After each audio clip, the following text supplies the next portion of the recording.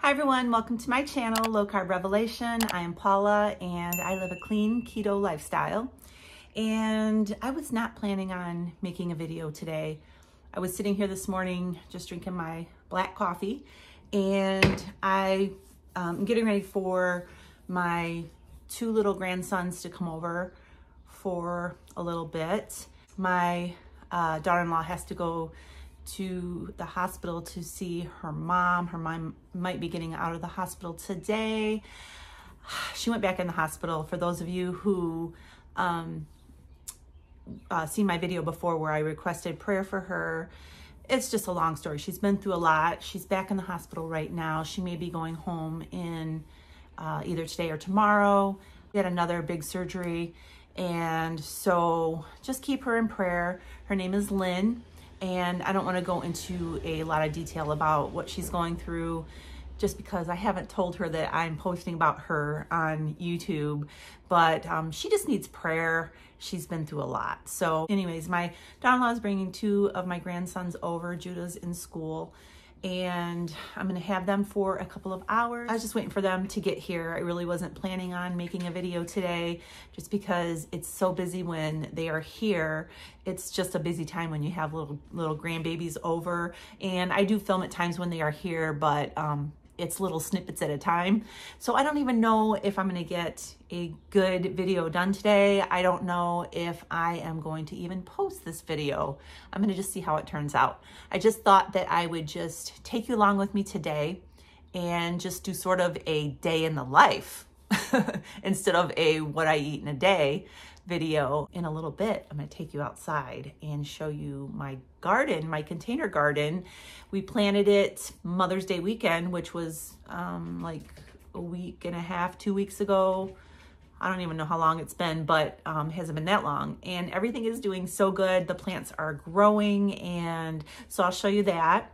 And just whatever happens today, I'll just throw bits and pieces in this video. Real quick, I want to talk to you about yesterday's video that was released about supplements. The supplements that I take, I failed to mention what time of the day I take the supplements, and do I take them with food or do I take them on an empty stomach? So just in case you're wondering, I take them right after I eat my first meal of the day.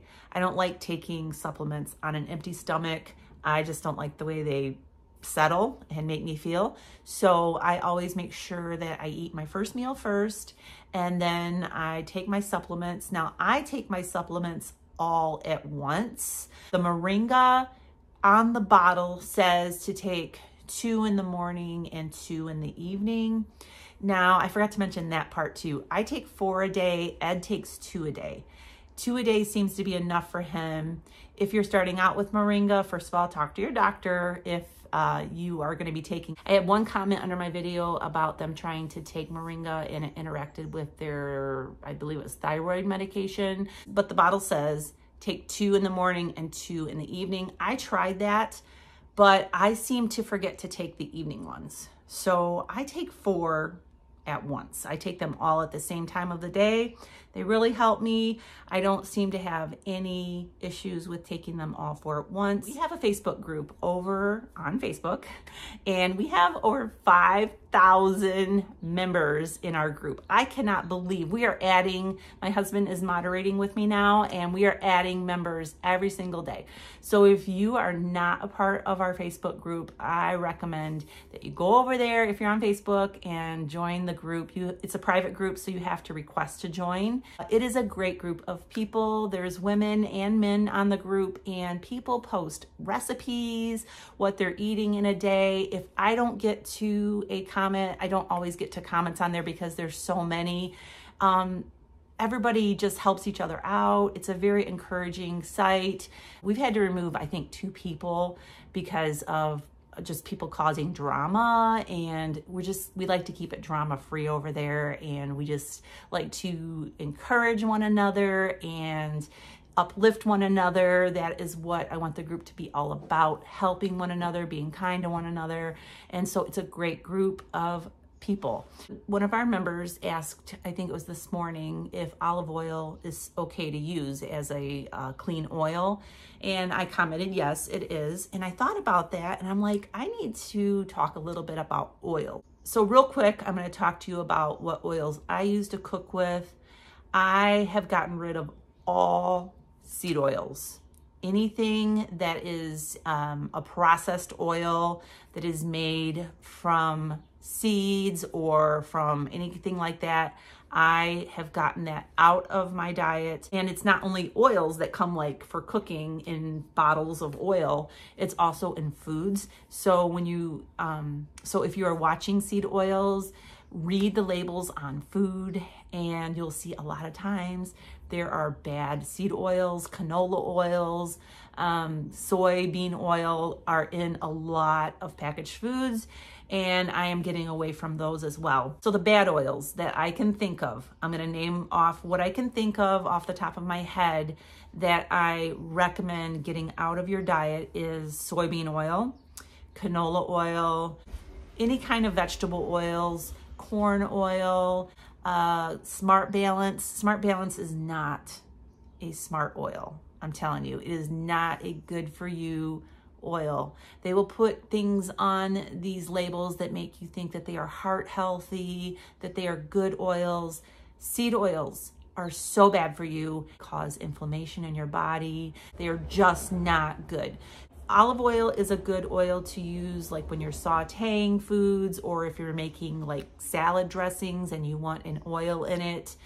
Avocado oil is a good oil for frying. It is a high temperature, low smoke point oil. It's good for deep frying. You can also use avocado oil when you're making dressings and mayonnaise and that kind of thing. I use beef tallow for cooking. We make our own. I have some videos on that. Basically beef fat that you render down into an oil, and it is a really clean oil to cook with. Bacon grease, I save all my bacon grease.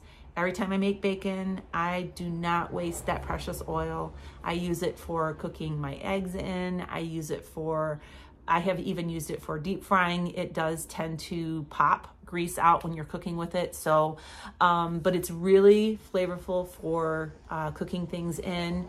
Lard is good because it's rendered down from pork fat. So my boys just got here and so I'm gonna finish this video in the kitchen. But butter is really good to cook with. Margarine is not good. Margarine is not good. It's just made out of seed oils. So I'm gonna list the oils down below that I use. Avocado oil, olive oil, bacon grease, beef tallow, butter. That's basically what I cook with. So that's my little spiel on oils. I'll be back in a little bit to let you know what's going on in my day. See you then. We did a video on Mother's Day weekend that showed how we make these container gardens. They are wicking, self-watering containers, and you can watch the video to see how these work. The water sits in the bottom of these and the plants wick the water up. And so I just wanted to show you, look at these plants. Look at my tomato plants. Look at, these are pepper plants right here. They're bell peppers. These are tomato plants. This one right here is falling over. I don't know. I'm gonna have to push this one a little further down in the soil.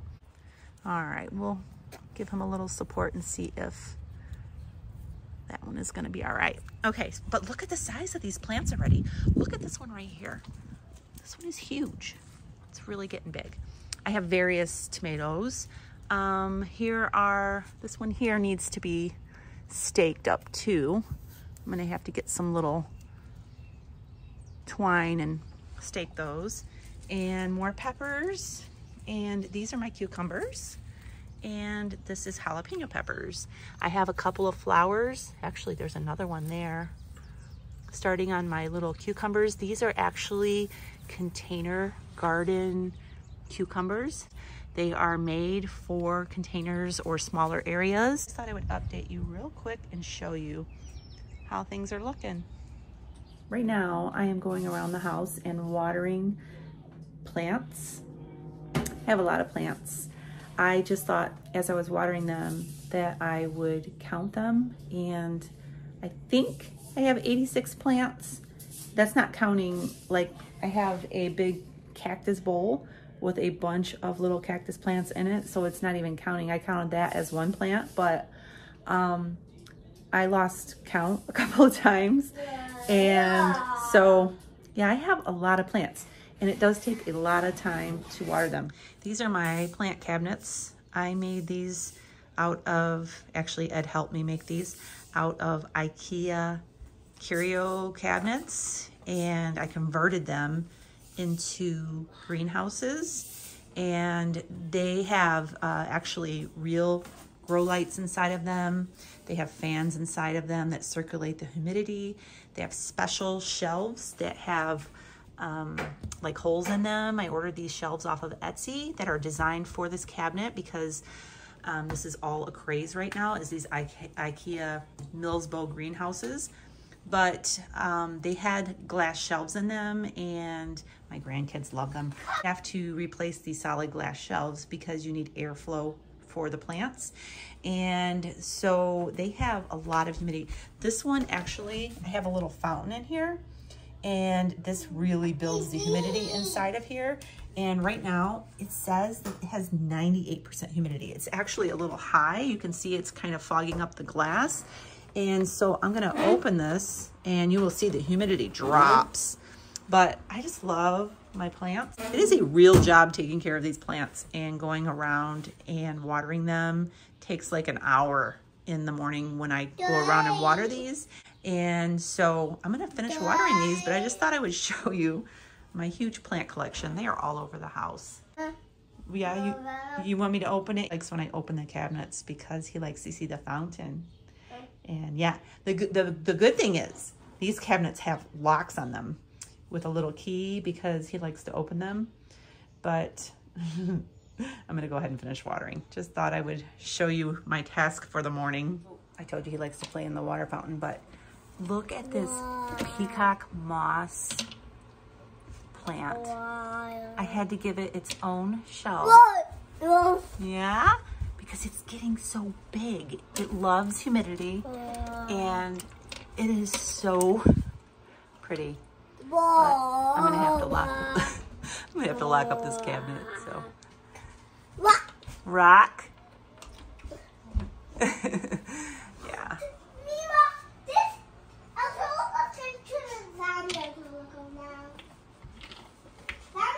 So while we're on the subject of plants, I thought that I would show you my landscaping out front, because everything is blooming. Look at these. These are so beautiful. They spread all over the place though. This is my fern that we got on my birthday. The little back of the pickup truck story that I told you, the guy peddling the plants. It's doing well. And so this is those are my pots in the back. They're getting big. I have some of those. My rose bushes, getting little buds on them. Hydrangea. I have a peony over here getting ready to open, and everything is just in bloom. I love it. We have this clematis. This thing gets humongous every single year. It's very old, and it has purple flowers all over it when it blooms. And when it blooms, I will show you how it looks. It is so pretty. So we're gonna go back inside. For my first meal, I am having leftovers from yesterday. Ed made a fabulous dinner on the griddle. I did a little short video on what he made yesterday, but we had cheeseburgers, and so I have a patty in here, and we also have egg that he fried out on the griddle, and some grilled onions, and I'm just gonna eat it right out of this container. I warmed it up, and I also have some bacon here that me and the kids are gonna eat on, and so that's gonna be my first meal. And so I'm looking forward to this. I really love cheeseburger patties. So I'll see you in a little bit. So I'm now done with my first meal, and I'm getting ready to take my supplements. I have my supplements right here in this handy container, Monster Fit. I have the link down below if you need a big container like this for your supplements. I think it's great because I can just throw this in my bag when we are going up north to the lake, and I have all my supplements right where I need them. So I'm getting ready to take those, and I'm also having Elements. And I'm also having my iodine in my elements. I'm using watermelon salt today. I was telling Ed this morning I mixed up some for him in his big water jug that he takes to work. The watermelon salt reminds me of watermelon Jolly Ranchers. It really does. It's a very strong flavor. The kids are having broccoli and ranch right now and some strawberries and some bacon. So I'm gonna go ahead and go, and I'll see you in a little bit. So it is 4 o'clock and the boys just went home a little while ago, and I ran to Aldi and I had to go to Meijer to get some things that Aldi didn't have. And so I'm tired, you guys. It has been a really busy couple of weeks. This weekend, if everything goes according to plan, we are going up north for the long Memorial weekend. And I can't wait. I can't wait. Today is Monday. We're leaving Friday evening. I have a really busy week this week with different things going on.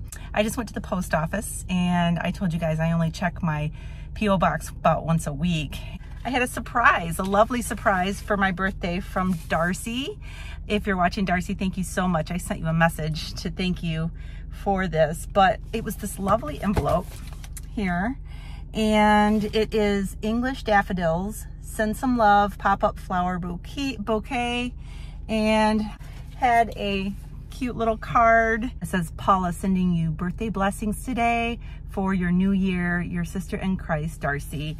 And I really, really love it. It is a cardboard pop-up bouquet of flowers. I really needed this little pick-me-up today.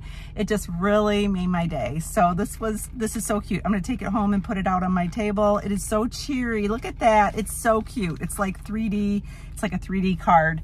So thank you so much. So I'm gonna go home and put my groceries away, and we are gonna be having city chicken for dinner. I made it a while back with the Carnivore Crisp chicken breast flour, and it was so good. I made it out of country ribs, and city chicken, if you don't know what it is, it's usually like some kind of pork on a stick that is breaded like chicken, like fried chicken, and they call it city chicken. You can get it a lot at places like fairs and that kind of thing where you're walking around. It's a really easy to grab and eat food. So I'm gonna show you how I make it when I get back, so stay tuned for that. So this is how I make city chicken. I have some country ribs here. These are boneless country ribs, and I'm just gonna take these and I'm gonna cube them up into bite-sized cubes. They're kind of short, so probably 3 pieces out of each rib.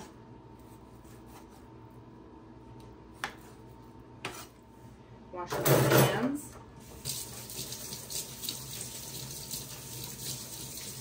So the next step is I'm going to put these on these bamboo skewers. You see here, I have a bunch of them. I just grabbed some out of the drawer. I don't know exactly how many I'm going to use, but I'm just going to put these on the skewers. These will probably hold about 4 or 5 pieces. I'm going to make these in my Z-Star air fryer. You can make them on in the oven if you want, or on the stovetop. You could actually fry these like in a skillet, deep fry them. I really like making them in the air fryer. It's just really no fuss. You just throw them in and turn them on, and they get nice and crispy in there. So there's 2. We're probably gonna get about 4 kebabs, which is good. This is just me and Ed eating this today, so.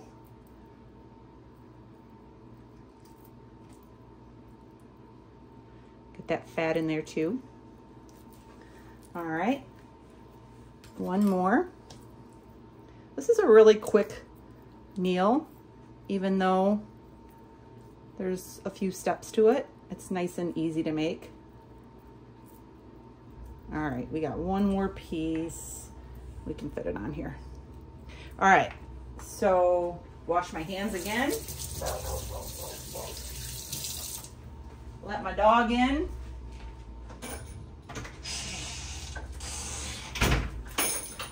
Okay, so this is how I make the breading. I'm gonna make that now. Let's move these skewers out of the way. Okay, so this is what I'm gonna use in the breading. I have some eggs here that I'm gonna dip them in, and then I'm gonna dip them in the breading. I'm gonna use pork rind crumbs. You can just take really cheap pork rinds, like from Aldi if you want, and grind them up in the blender, and you have pork panko. But I'm just gonna use probably the rest of this up. And I have some Carnivore Crisp chicken breast flour. Carnivore Crisp just made this into a bigger package, and it's still the same price. I love adding the chicken breast flour because this is made out of chicken breast. It adds extra protein and it has a really good flavor. So I just like adding all these three things together to make my breading. This is Redmond's Real Salt, organic seasoned salt. So I'm gonna go ahead and, oh, and also I forgot, I use Parmesan cheese too in my breading. I take a block of Parmesan cheese and I just put a piece of it in the blender, and I make my own grated cheese that way, just because I don't want to have the cellulose and all that stuff in there. So we're going to do pork rind crumbs on the plate, and there's not that much in there, so I'm just going to use all the rest of this. And then we're going to put, where's my chicken breast flour? We're going to put maybe a quarter cup of or so of the chicken breast flour, just for that good flavor, and that it really enhances it. It's a little bit different. It's a little bit finer powder, so it really helps cling to the pork chops, or you know what I'm talking about. All right, and then I have some Parmesan cheese here that I just grated, and I'm gonna throw that in. I'm probably gonna have way too much breading. And then I have some seasoned salt. This is a really good blend of seasoned salt from Redmond's. I have a discount code for Redmond's. I also have a discount code for the Carnivore Crisps down in the description. It's also over on my website, lowcarbrevelation.com. I have a whole list of affiliates that I have discounts, discount codes, discount links, all that good stuff for a lot of great products. Okay, so just kind of blend those together. I'm going to put a little bit more of the seasoned salt on top. I like it to be salty and good. Okay, so I have my egg here, I have my breading, and I have my Z-Star basket. This is the pan that goes in the Z-Star air grill. I also have a discount link for the Z-Star air grill. You can get it on Amazon through my link, and it is great. I make my steaks in this. I make anything that would be breaded in this. It is a great little air fryer indoor grill. So I'm going to go ahead and dip this kebab city chicken into the egg, get it coated with the egg, and then I'm just going to bread it with the crumb mixture. Since we have so much crumbs, I'm really going to pack it on there. Okay. And then I'm going to just put it in the basket and do the other three.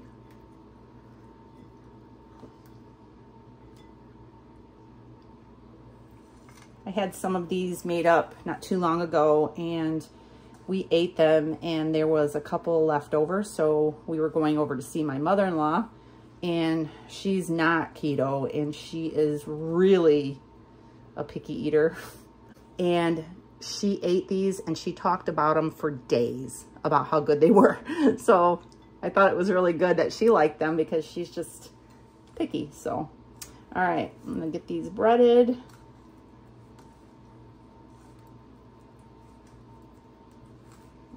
It's packed on there good. I'm gonna turn these this way. Now, once I get these in the air grill and they are cooking, the way the air grill works is whatever time you pick, halfway through, the air grill beeps for you to turn them over so that you can get the other side browned and crispy. So I believe the last time I made these, it was like 22, 24 minutes, something like that on the air fry, on the air grill setting. So I'll let you know when I get these out how long it took for them to cook. And that's it. You just put them in the grill and turn them on and bake them. And I'll be back in just a little bit. So I just turned these over. It's been, I set it for 24 minutes, so it's been 12 minutes. I'm gonna continue to let them cook and I'll be back. So these are done.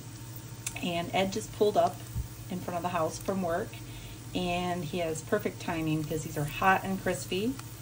And these took 27 minutes. I think it was about 20, yeah, it was like 27 minutes total.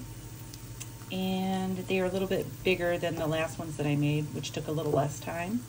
So depending on how big your chunks are, they take a little longer. But I'm gonna go ahead and serve these up, and we'll show you what we're having for dinner. So I don't know what Ed's doing out there. He's signing off his computer or something, but I'm gonna go ahead and eat this. I'm gonna start with one of these, and this looks so good. And you can just eat it right off the stick. This is a perfect party food. If you have a summer picnic or some kind of a party, you could have these, and they're really easy to serve. You could have dipping sauces with them if you like. And I have a Caesar salad here. The recipes for these are over on my website at lowcarbrevelation.com. You can go over there and look for the Caesar dressing and for the city chicken. So I'm gonna go ahead and eat, and I'll see you in just a little bit. Okay, so Ed came in, and I wanted him to try a bite of this city chicken. It's like what you would get off of a food truck. Yeah, that's what I was telling him. It's like at fairs and stuff. You'll see. Oh yeah. Now, ribs, I don't think the country ribs are not the traditional cut of pork that they use for city chicken, I don't think, but I like the ribs because they're easy to cut up and they taste really good. So good crunch. Yeah, that carnivore crisp and the panko, the cheese, all of it, so good. I need to drown that in some ranch. Yeah, so see you in a little bit. So Ed just told me to turn the camera back on. Okay, you guys, this is premium right here is what I'm talking about. He really enjoyed dinner. Listen, I got this top 10 list, and this is single digits. This one, you better try it. It's good. It was really good. He said that he would pay $50 for that in a restaurant. Then I said 35. All right. So I'm going to go ahead and wrap up this video. It's been all over the place today, but it seems to be how my life is. So make sure you subscribe to our channel. Give us a thumbs up. It really helps us out. And see you really soon. Have a great day, and God bless.